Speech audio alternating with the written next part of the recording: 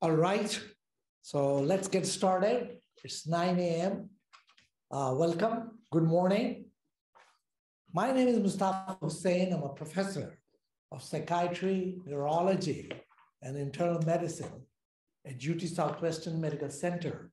I'm also an adjunct professor of neurology and psychiatry here at Duke, as well as a senior fellow of the Center of Aging and Human Development. It's a real pleasure to be back at Duke. I'd like to thank the organizers, especially Dr. Igor, Dr. Doraiswamy, and sometimes we forget to thank people working behind the scenes, Galina, Mislav, and others. It's been an amazing last day with some very interesting talks. It's a very complicated, how to put all of this together. But the way these presentations have brought this big data, analysis, methodology of a very difficult and an important topic, that is AD.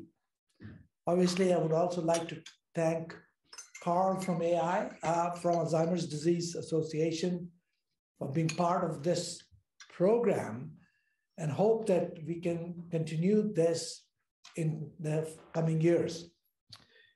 So we have a whole list of some top-notch experts in the field. It's going to be a very busy day. My job as a moderator would be that I would like to keep things on time. I'm already mentioning to our speakers, please, with all due respect, I will let you know when 5 minutes are left. If you can end on time or a little earlier, you may have a choice to have one or two questions. But if you fulfill your time, and we will only have the possibility of questions at the end of the day. So my advice would be if you can finish it earlier, that will be helpful and useful, especially for those who may be leaving or traveling. With that, let me begin. Our first speaker is our own, Dr. Murali Doraiswamy, who actually has contributed to put this meeting together too. Dr. Doraiswamy is a professor of psychiatry and professor of medicine in the Duke University School of Medicine. He is one of the most highly cited physician-scientists at the Duke Institute of Brain Sciences.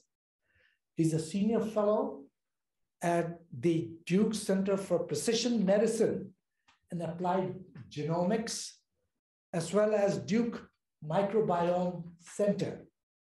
He directs clinical trials in AD and has been involved in modern diagnostic tests, apps, algorithms, therapeutics in wide use today. Professor Doraiswamy has been an advisor to leading government agencies, businesses, advocacy groups, including NIH, FDA, CDC, World Health Organizations, and others. And I don't know, I would very much like to bring him too. Dr. Doraiswamy has represented us at the World Economic Forum. He had been, for the past several years, chair of the Mental Health Committee, where he really had brought attention to mental health, as well as issues related to aging and dementia in front of government agencies, presidents, prime ministers, big corporations. And thank you, Dr. Doraiswamy, for your contribution in this area. Very much would like to invite him. His talk is on sex-related issues with Alzheimer's disease. Dr. Doraiswamy.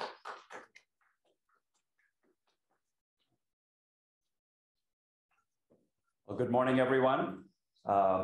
Thank you, Mustafa, for that very generous and kind introduction.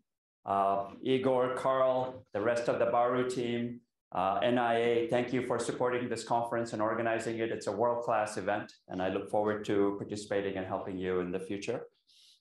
So this is Women's History Month. May have been mentioned yesterday, but if not, I want to stress it again, celebrating the accomplishments of women. And I thought it's an appropriate time for me to focus on this topic of gender and sex differences in Alzheimer's disease. I'm going to keep my talk short and sweet. We'll have lots of time for questions. So I have some disclosures, which are standard disclosures, received grants, et cetera, served as an advisor for a number of companies. I serve on some boards, so on and so forth. So about 8 or 9 years ago, I saw this startling statistic, and many of you have seen it. It goes 2/3 of people in the US with Alzheimer's are women.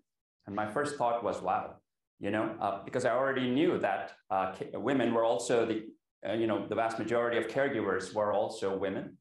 But then my second scientific hat went on and I said, how could anyone possibly know if this is true or not? Where does this data come from? And if it is true, then what is the reason for it? Is it a biological reason? Is it a non-biological reason deriving from disparities? If it is not true, if it's an epiphenomenon due to some biases, such as a detection bias, then there's an equally important reason for us to let women know that this is a myth and it's not true. So in the last several years, I've sort of taken up a sort of a pet cause of trying to dig into different databases to try to see if I can uncover the source of this and whether it's still accurate. The original source, I believe, was from the Chicago Health and Aging study from 2011. The Alzheimer's Association did some human work to extrapolate it, but any extrapolation, as you know, has many, many assumptions. Can you extrapolate from Chicago to the rest of the country? I don't know. We certainly know that outside the US, this statistic is not true. And I did some digging into a number of other countries. So how could it be if it is true only in the US versus the rest of the world? Is that possible? So these are some of the questions that I don't have the answers for them, but I want to leave you with some of these questions. So there are 3 specific aims that I have going into my talk, and I'm focusing on one specific study. There are gender and sex differences in the incidence and biology of Alzheimer's disease. How does education interact with gender? How do risk genes interact with sex? How do biomarkers such as A-beta, tau, as well as inflammatory biomarkers, cardiometabolic biomarkers, how do they interact with sex? So there's a number of different databases that I could have gone into, and I've got a lot of data, but for the purpose of keeping it short here, I'm just going to focus on one particular study. This is sort of very fresh off the press. Everyone's heard of the Framingham Heart Study. It's been going on for 70, 80 years, has contributed a lot of the knowledge that we know about prevention of cardiac disease, diabetes, so on and so forth. And also they've collected very rich data on brain health and dementia incidence.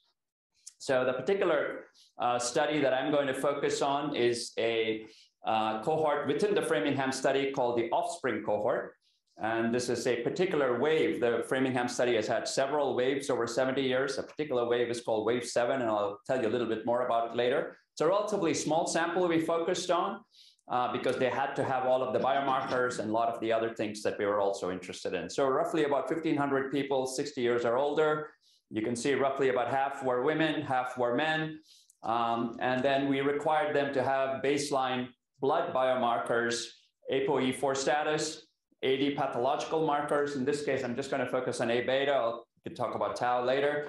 A variety of cardiovascular and metabolic markers, glucose, hemoglobin A1C, BMI, lipids, so on and so forth, and a bunch of inflammatory markers.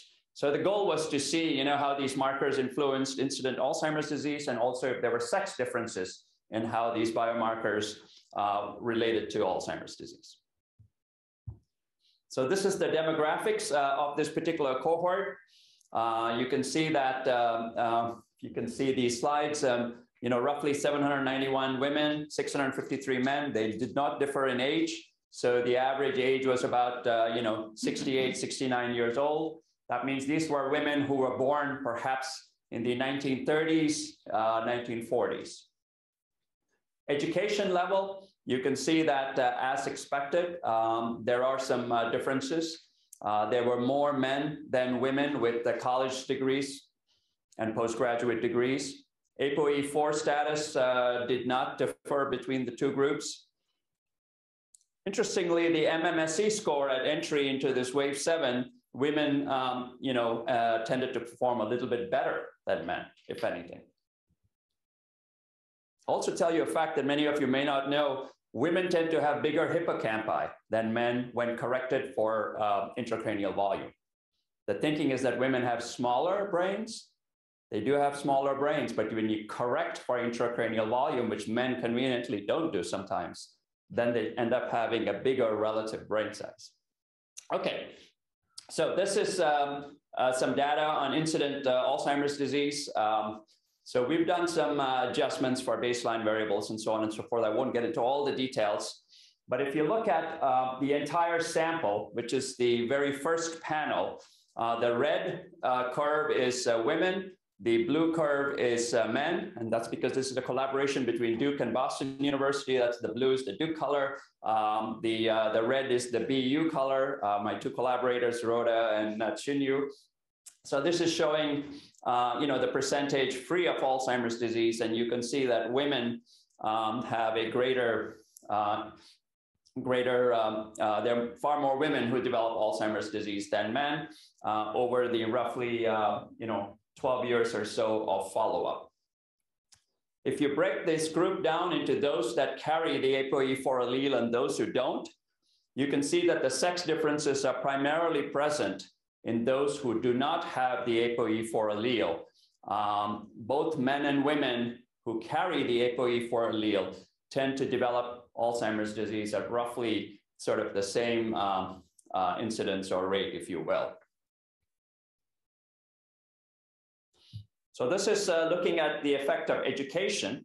We broke education down into 3 categories: people with no high school, people with high school and some college, people who have finished college and or have postgraduate education. And this is pretty stunning. I was not expecting this, even though this clear a difference. So you can see the main difference between men and women is only in those who have not completed high school. As education levels increase, the gap between men and women closes to where once you have a college degree, there's no difference between men and women in the incidence of Alzheimer's disease. We looked at the association of a variety of baseline biomarkers. There were about 50 of them. I'm not going to show all of them. I'm just going to show a few just up for interest. So the first one is plasma A beta 42. So what we found was that lower plasma A beta 42 is associated with a higher risk for incident Alzheimer's disease. And likewise, a ratio of A beta 42 to A beta 40 was also associated with incident AD. In this particular cohort, we found no relationship between BMI and AD, no relationship between systolic blood pressure, HDL levels, lower HDL level was related to higher incident risk of Alzheimer's.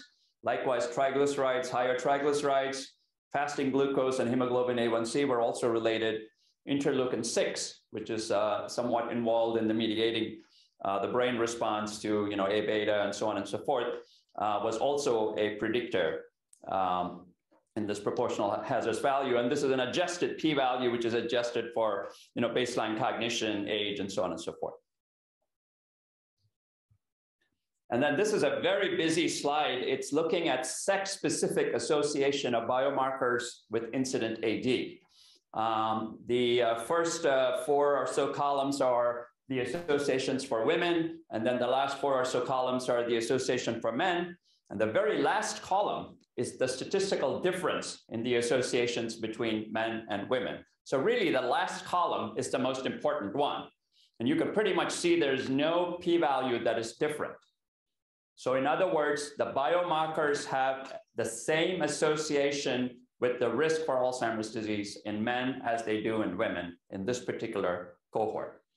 We're only talking about blood biomarkers here. We're not talking about brain biomarkers. So you can see there's a trend. The very first row, you can see plasma A beta 42. You can see that plasma A beta 42 is highly significant predictor of incident AD in women. but not in men, but the p-value in men is weaker, but this is not statistically different. And likewise, you can see, BMI, triglycerides, a few other things appear a little bit more significant in women. Some appear significant in men, but none of these are statistically different between men and women if we do a statistical test to compare the differences.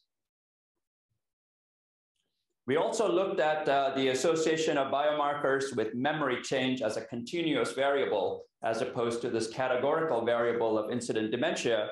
The only biomarker that differed between men and women was plasma A beta 42. The association was a little bit stronger in women than it was in men. None of the other biomarkers differed between men and women in terms of their ability to predict incident AD or annualized memory change in this particular case. Just showing you one graphic, which is we divided plasma A beta into quartiles. So you can see again, the first quartile, which is the lowest, people with the lowest plasma A beta 42 levels who had the highest risk for incident AD. You can see that's where there's a big difference between men and women. And that sort of the difference narrows, as your A beta level gets higher. So, I was trying to interpret some of these data. And one of the most important things in Alzheimer's disease that is often not stated is that there is something called as a cohort effect. It depends on what generation of men and women that you're studying. So what I'm showing you in this slide is the trends in education level in men and women in America, starting in 1940 and all the way through 2015 or so. So you can see between 1940 and 1950, a lot of people were not educated. So there was not really much of a difference between men and women.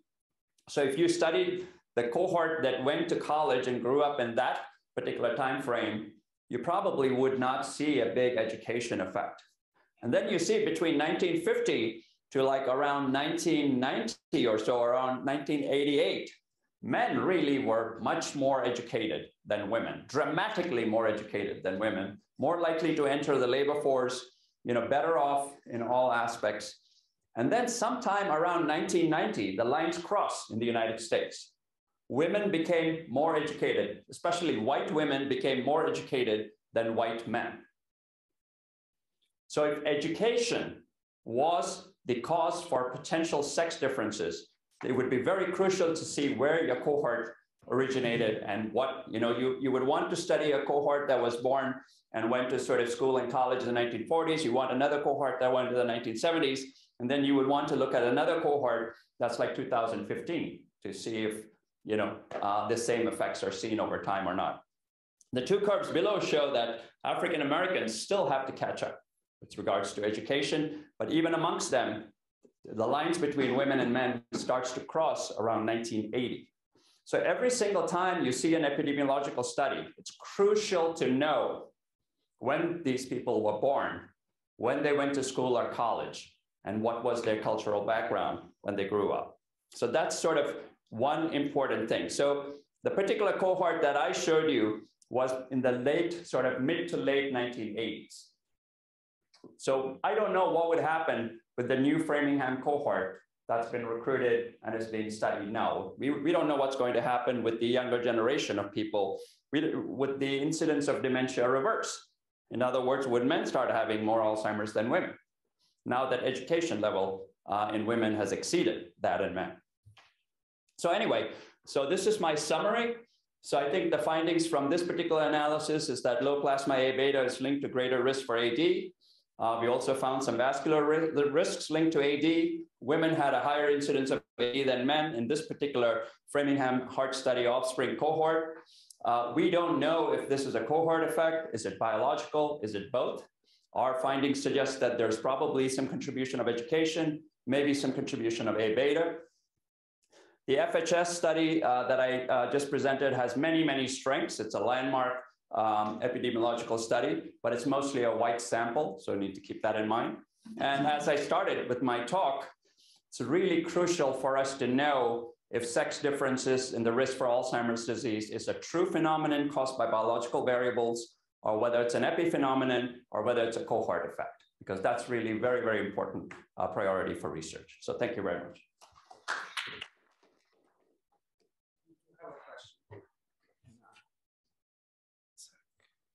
Great, thank you very much, Dr.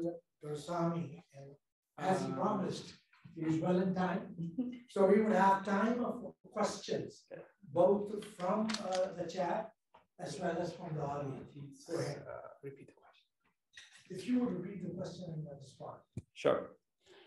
The question is for ApoE4, do you use the information available in legacy data or that from the DB gap imputation data? That's a good question. So this cohort is relatively new in the 80s. So I just extracted it from the chart. So from the database, I'm assuming it's legacy data. So I would have to verify that. The second question is, did you see any differences in minor allele frequency of ApoE in men and women in the Framingham offspring samples? Also, how do you account for family relationship of these samples in your analysis? We haven't looked at that. I'm just presenting some top line differences. So it's again, another wonderful question. In the biomarker studies, it looked like a lot of the markers had a trend towards greater effect in women, though none were individually statistically different. What if you looked at the overall effect of the biomarkers that had a trend? Is the combined effect statistically significant? It's a great question. We haven't done that particular analysis as well.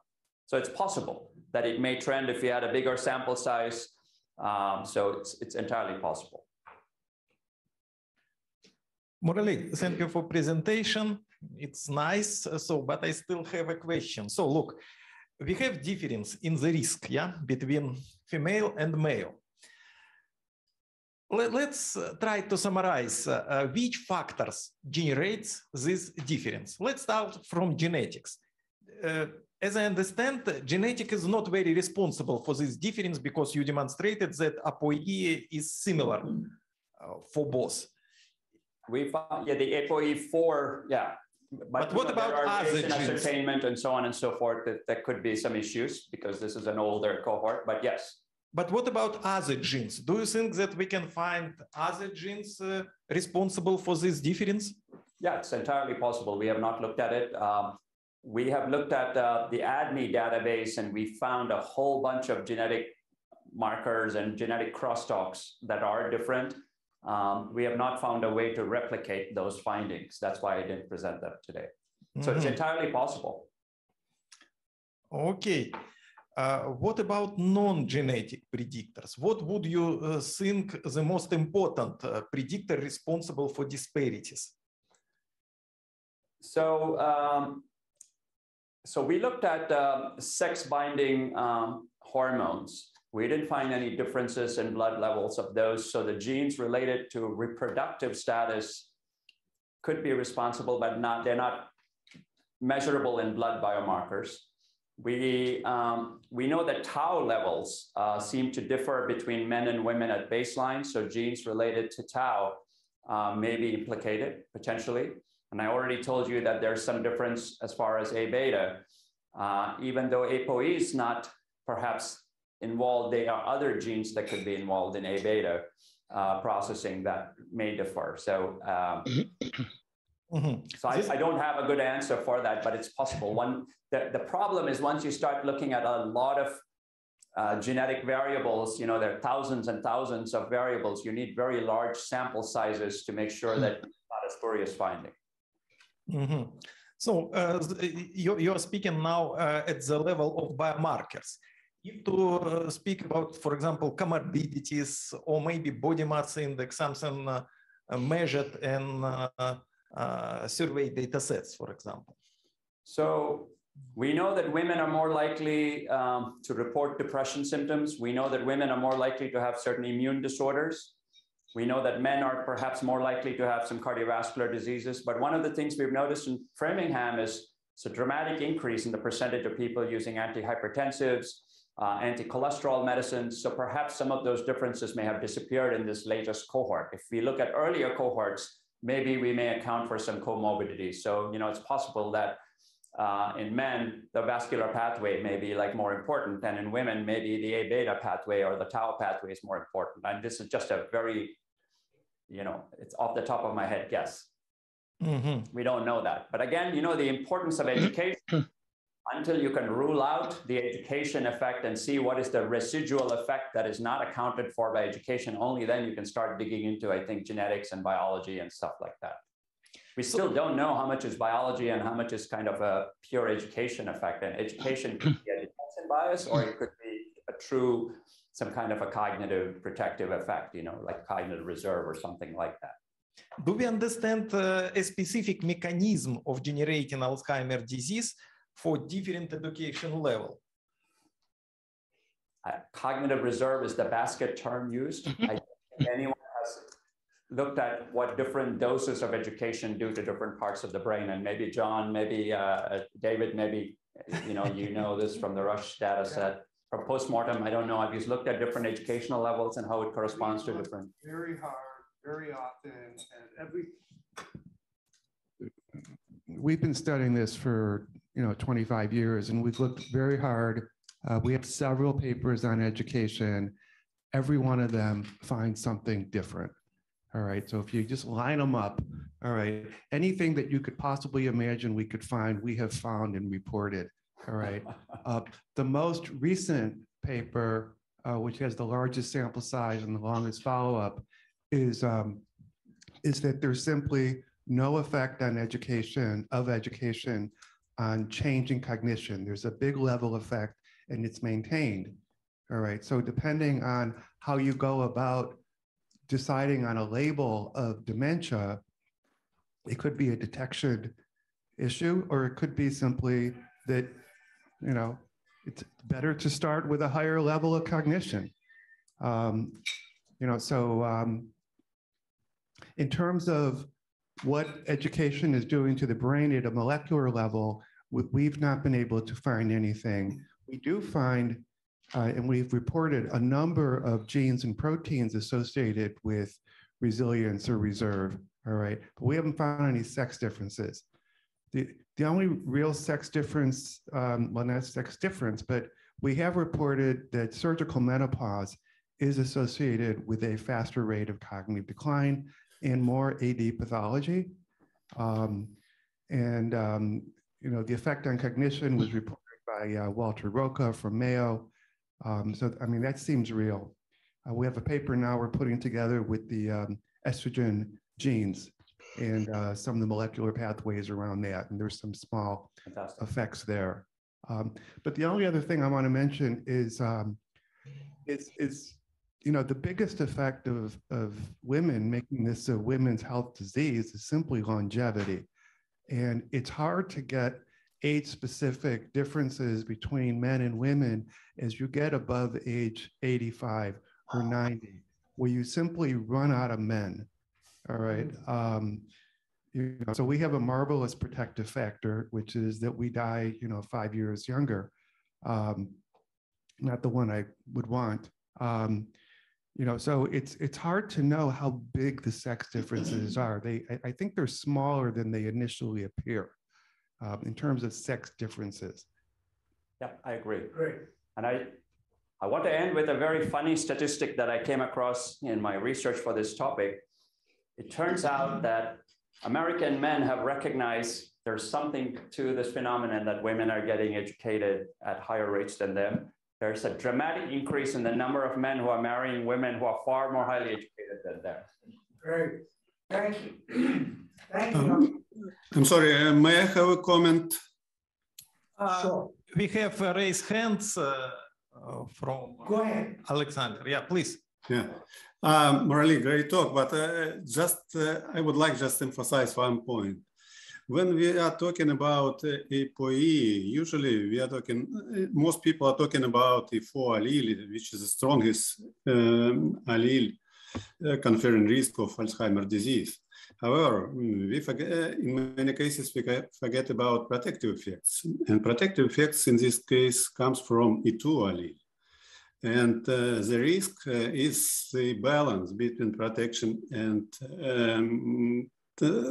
predisposition, right? So women can be more protected against Alzheimer's disease than men. And actually, we did show this in our recent study. Well, thank you. We're going to look at that, and I'm going to email my collaborator right after this talk to look at that particular. Okay. You can replicate it. Could I have two comments? Just a minute, Anatoly. Let me say. So we still don't have a second speaker on our. Yes, you do. Yes, you do. Oh, you are here. Good. All right. So But we don't have time for the question. Dr. Doraiswamy, that was wonderful. And again, we continue talking at discussion section. Okay. We have questions in Q&A list. We can continue. Yeah, please start. Would you like to continue with the Q&A or with the next speaker? Because we are on time for the next speaker. And we will, Dr. Doraiswamy, I know they have to travel. And if there are any more questions, Dr. Doraiswamy, Murali, would you be able to answer if there are any more questions? Right now I can if you want me to, but we do have a few questions, but we are also out of time. So if you have a Dr. Doraiswamy have to travel. So we may allow one more question, please. So I'm just gonna find the next serial. Marwan, thank you for giving me a minute of your time. Murali, it's good to hear from you, my friend. Absolutely, I'm going to hear you while I'm driving.